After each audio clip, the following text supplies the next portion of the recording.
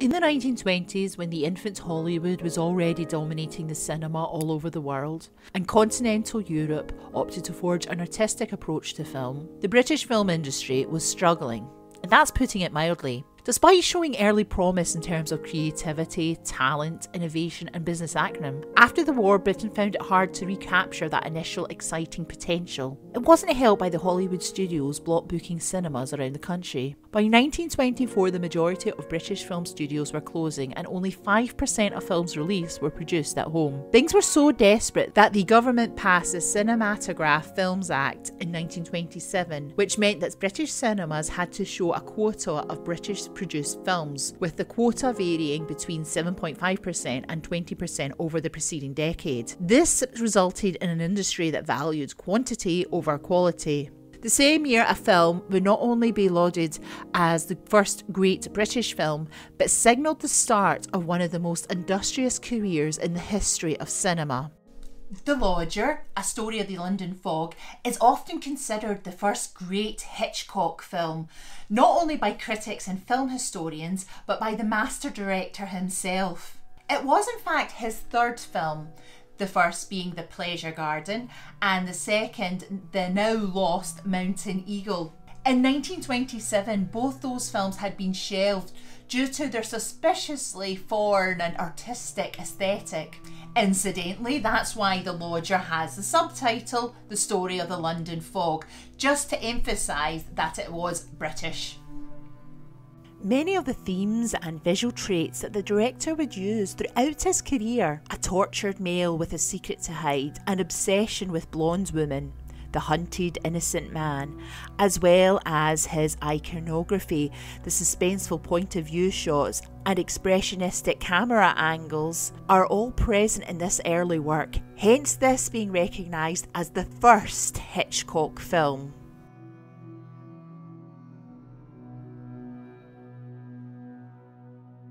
The Lodger is based on a story by Marie Belloc Lowndes, who drew inspiration from a conversation at a party with a landlady who believed her lodger to be the notorious Jack the Ripper. Some have indicated that the account may have come from the artist Walter Sickert, who has been named as a suspect by many ripperologists, as well as author Patricia Cromwell. Hitchcock had been interested in this story, having seen upstage production in his teens. The Lodger is often considered a Jack the Ripper film, but it is more of a mythical retelling moulded from the events rather than a dramatic reconstruction. First of all, the killer is called the Avenger and leaves a calling card at each murder with the Avenger and a triangle printed on it. The triangle is a visual trait throughout the film and is symbolic of the love triangle that is central to the plot. The film is very much set in the 1920s, not the 1880s. We see cars, we see flappers, we see the flashing lights of a musical revue, Golden Curls. Now, we never actually see the show, but the lights seem to subtly indicate to the audience that sex is very much on display, and it almost inadvertently advertises another murder of a curly-headed blonde.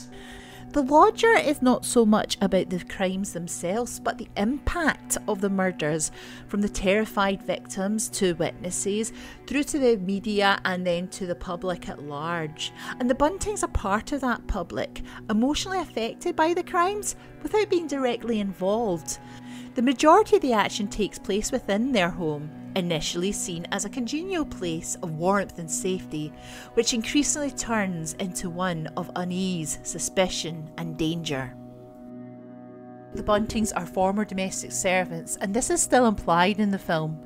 Despite the considerable size of the domain, they live at the bottom of the house, below street level, and are ill at ease upstairs. To some extent, they are content with their lives, and their only desire is to see their daughter, Daisy, settled with a family friend and detective, Joe. The Buntings' simple lives and plans are thrown into turmoil when a new lodger arrives, bringing with him a sense of foreboding and dread, changing their lives forever. The lodger's arrival is declared from a point of view shot of a shadow moving towards the front door and a flicker from the gas lamp. Mrs. Bunting opens the door and we see a tall, masked figure engulfed with the London fog. His frantic eyes burn into her and the old lady feels unnerved. Yet he is clearly a gentleman and aware of her station in life. She allows him into the house and subserviently shows him to the rooms. Unlike her mother, Daisy meets the lodger with a carefree air, unalarmed at his odd behaviour, but still curious. Despite what the Buntings may want, Daisy, with her short hair and fashionable dress, is a modern woman of the 1920s. She strives for more than a life of domestic servitude, indicated when Joe cut a heart out of cookie dough and she playfully rejects it.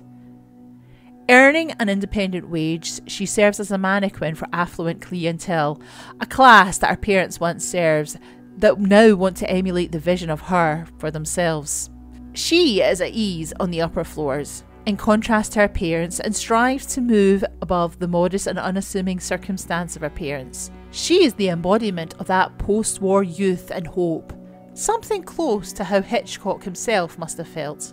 Entering films as a title card creator in 1919, Hitchcock quickly rose up the ranks by taking on every task that the studio required, from scenario writer to art director, initially with the famous players Lafsky and latterly Gainsbourg. Hitchcock found a champion in Gainsbourg's young director of production, Michael Balcon, who designated Hitchcock an assistant director to the studio star director, Graham Cutts. After completing the successful Woman to Woman, Hitchcock, along with editor and future wife Alma Revel, travelled to Germany to make The Blackguard. Director Cutts, whose personal life was apparently affecting his professional output, was increasingly irritated by his assistant, feeling that Hitchcock was a snotty upstart, though Michael Balcon put it down to professional jealousy.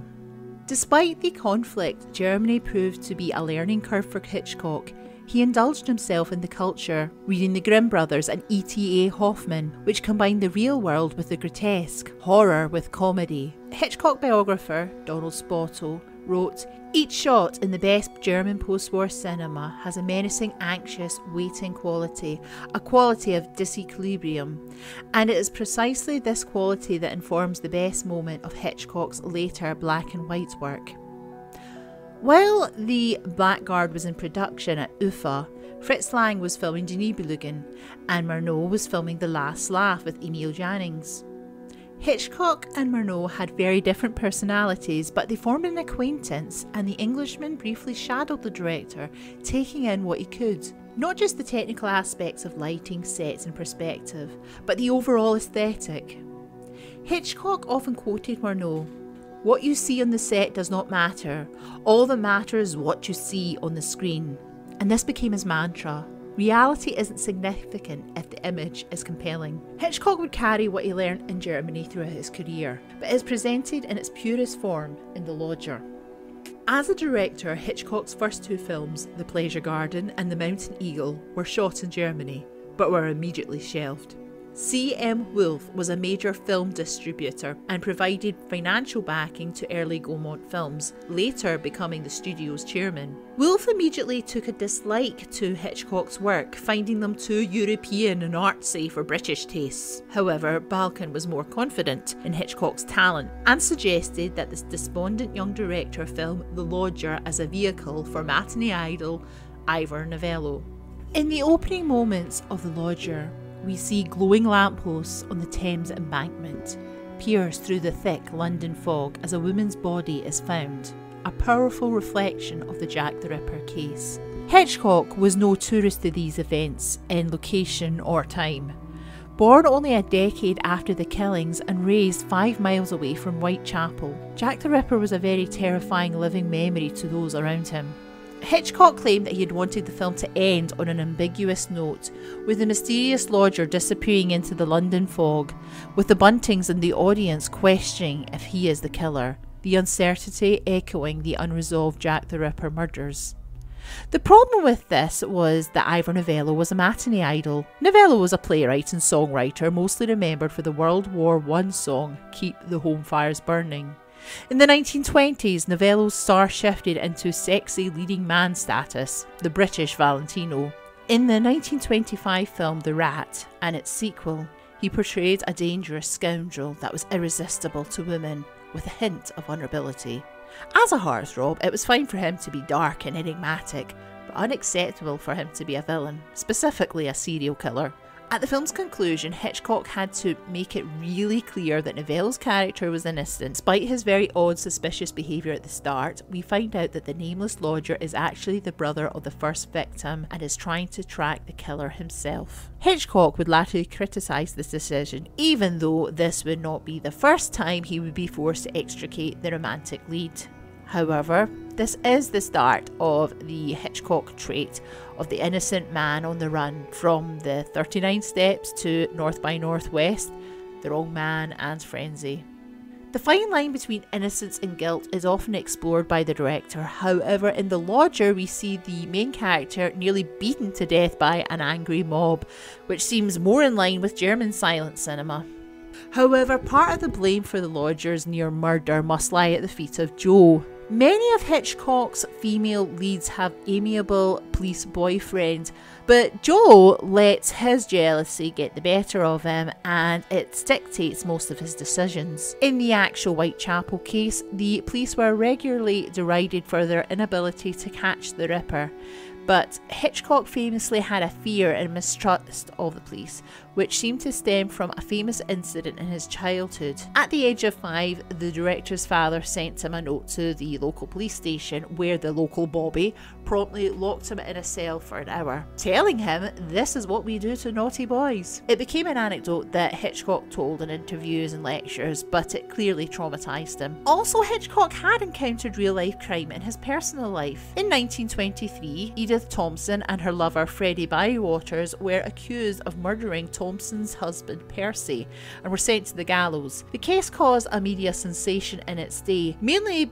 there was no evidence that Edith knew anything about the plan to kill her husband, and she seemed trialed as an adulteress rather than a killer. The Hitchcock family knew Edith. She had been a regular customer in their grocers, and her father had taught the adolescent Alfred how to dance. He understood and witnessed firsthand the media circus that surrounded the crime, as well as the effects of a potential miscarriage of justice. Of course, the audience should probably feel as guilty as the mob for suspecting the wrong man. Ivor Novello is effectively ominous throughout the film. His haunted, jittery expression is uncanny and mesmerising. His introduction is one of the great moments of silent and British cinema. Marie Ault as Mrs. Bunting emotes a subtle dread as her creeping suspicion encompasses her. However, these performances are aided by the expressionistic shadows and Hitchcock's use of Dutch angles. The Bunting house slowly alters from a comfortable home to a place of potential danger, with Hitchcock using the familiar to achieve a sense of dread. Art directors C. Wilfred Arnold and Bertram Evans